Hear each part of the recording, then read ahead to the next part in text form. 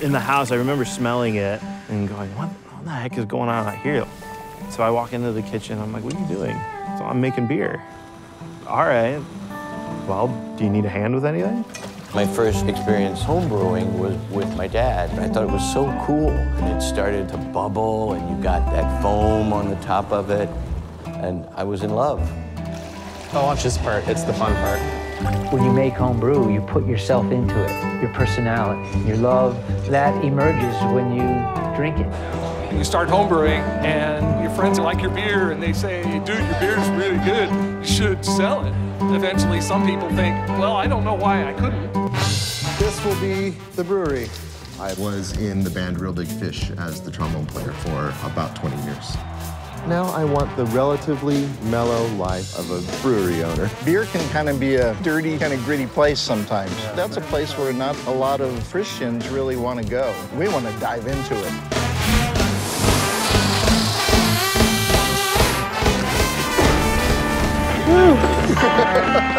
This whole business is operated by a family. It's my dad and I, it's my mom, it's my brother and my sister. What's Emma doing? I don't even know.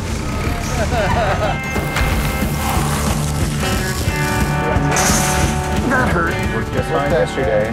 The number one lesson that every beer maker had to learn right away was you can make a great batch on the stove, but scaling up becomes problematic almost instantly. I was insane for 10 years, and I'm not kidding. I was determined not to fail. Tell me I'm wrong.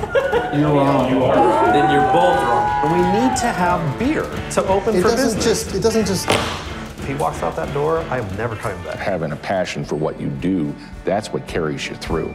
Future of my kids, future of my grandkids. It's got to work. The silver to utter love. I think we're up to 7,000 breweries in the United States. And the gold medal goes to Muzi, Brink Brewing Company. It's not producing widgets, it's producing something that's got romance and character and, you know, a feeling and a soul. Welcome to Liberation Brewing.